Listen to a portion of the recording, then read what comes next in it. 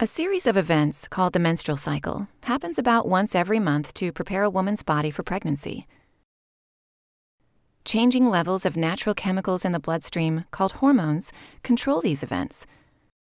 The reproductive organs affected by these hormones include the vagina, cervix, uterus, fallopian tubes, and ovaries. The ovaries produce two main hormones, called estrogen and progesterone. As the level of estrogen begins to rise, it causes the normally thick mucus inside the cervix to thin out.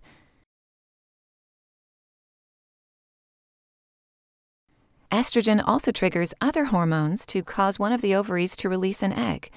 This process is called ovulation.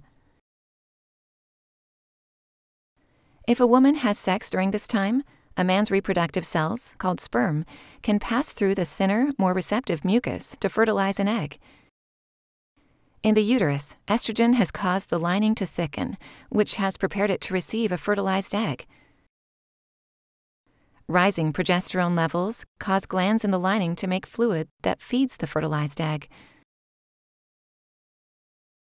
Progesterone also causes the thinned-out mucus in the cervix to become thick again, which helps to prevent sperm from passing through.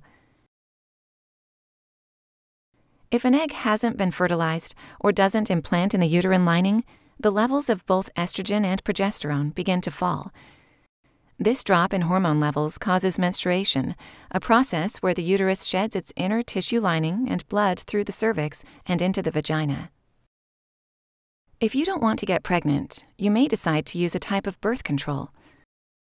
One type of birth control is the Progestin shot.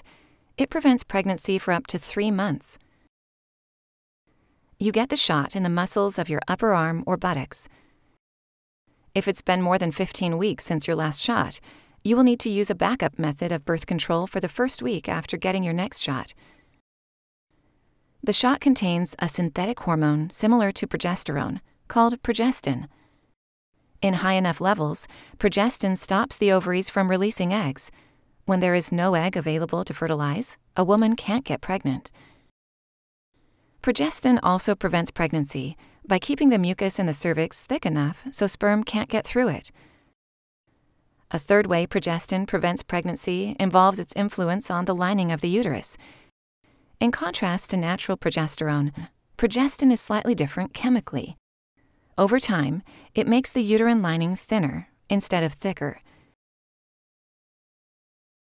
As a result, if fertilization of an egg were to take place, the lining would likely be too thin for the fertilized egg to successfully implant in the uterus, so it would pass out of the body with the next menstrual period.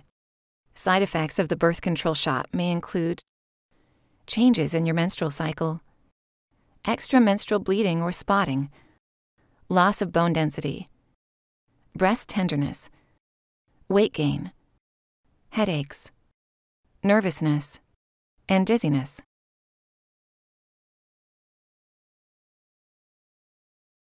If you get a birth control shot on time every 3 months, it's 99% effective at preventing pregnancy. This means about 1 out of 100 women will become pregnant each year using this form of birth control. But with typical use, it's 94% effective at preventing pregnancy. This means about 6 out of 100 women will become pregnant each year if they don't always get their shot on time. To find out more about the birth control shot, talk to your healthcare provider.